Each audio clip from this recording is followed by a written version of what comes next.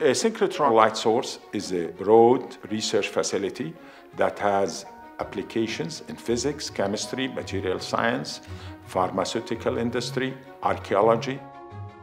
This kind of machine are very much oversubscribed, so the users and the university in the Middle East are forced to go to the European facilities or to the American facilities, so there was a need to provide a local machine to cater for the need of the users locally.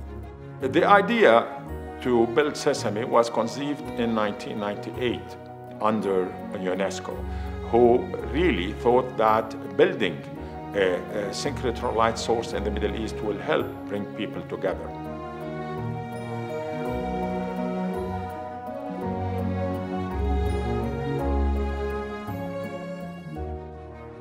SESAME is a synchrotron light laboratory, which means that we're using an accelerator to produce light, which has characteristics which you cannot achieve with other means.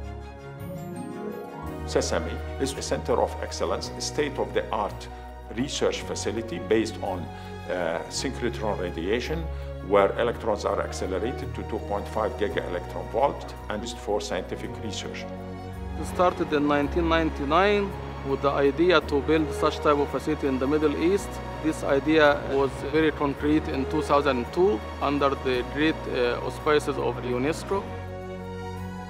SESAME is located in Jordan, in Amman, northwest of the capital Amman. SESAME stands for Synchrotron-light for experimental science and applications in the Middle East. SESAME enjoyed a lot of support from the international synchrotron scientific community, who supervised and worked with the scientists from the region to redesign and build the machine. The staff at SESAME has the need of being able to cope with different and a broader spectrum of problems, technical problems, than what's normally happening in other light sources. So they are engineering and physicists which have been trained in the past years, and they have certainly benefited from the help of many light sources in Europe. There's a number of programs just for training where we send the people to those facilities in order for them to compare what they do at SESAME with what we do in the European facilities. I had an opportunity to visit Soleil, another facility in France. They are already running, so I had the opportunity to have some interaction with people who are already doing this kind of job at similar facilities to this one. Scientists and PhD students, postdocs from within SESAME countries can have free access to SESAME, and we have already opened it. The first group was involved in studies on archaeological samples. In particular, they studied bones and teeth coming from excavations in Cyprus. With synchrotron radiation, they were able to identify a type of diet. These type of experiments cannot be done without synchro radiation, this particular type.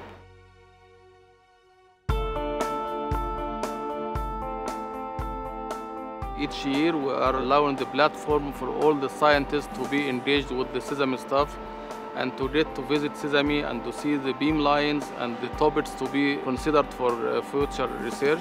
And this is the main umbrella for us to engage the scientists from all over the world to be with us in SESAME.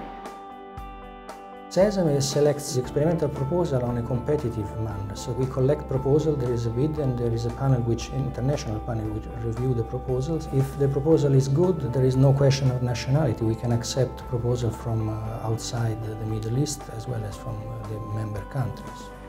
I came to SESAME because SESAME gives the opportunity to help and also develop research in the region here.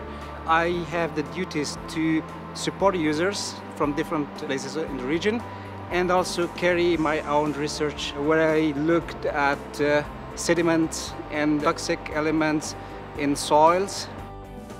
SESAME is fulfilling my personal view about not only science but also our human nature. We're using science as a neutral language that we can produce something useful for our societies, as well as proceeding with our human nature, accepting each other and moving together towards just one goal.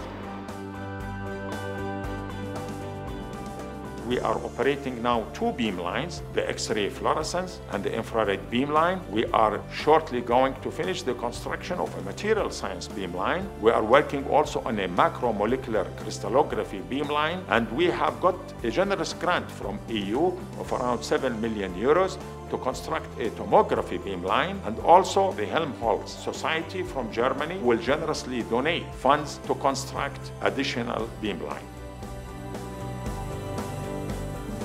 SESAME will have a great positive impact on promoting the culture of advanced scientific research in the region, to promote a culture of scientific excellence, and to allow scientists within the region to really work with their peers from other synchrotron facilities globally. It will definitely raise the level of scientific research within the region to a totally new level of excellence. Science that can be read and published in the most prestigious scientific journals around the globe.